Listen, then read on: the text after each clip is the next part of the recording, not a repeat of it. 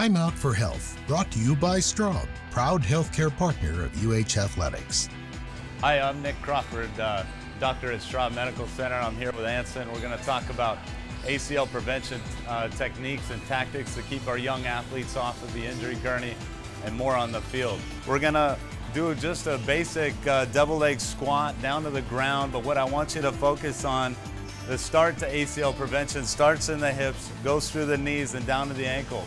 So you can see his knees are directly underneath his hips and under his ankles, and as he comes up, don't let the knees come in, and that is the key to ACL prevention. We'll step it up a notch from the two-legged squat and we'll move to the single-legged squat. This places more pressure and you need to have more balance to do this. So what Anson's gonna do is he's gonna go down on one leg, and as he drops down, the knee is trying to go inside, but he's fighting it with his hip muscles. And as he comes back up, that's perfect. That's what we wanna see. And now for our final tip, and a good exercise for anybody. So what he's gonna attempt to do is jump off the box, absorb all this energy. We want him to land like a feather, meaning that his muscles are ready to receive it. He's not just stiff-legged. And you'll see that by the bounce in the knees, and then we wanna focus on the hip, knee, and the ankle. So we'll see this happen here.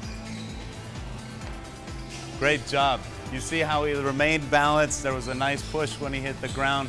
He hit the ground softly, everything in a line. That was a great job. And those are your 3 ACL prevention tips for the day.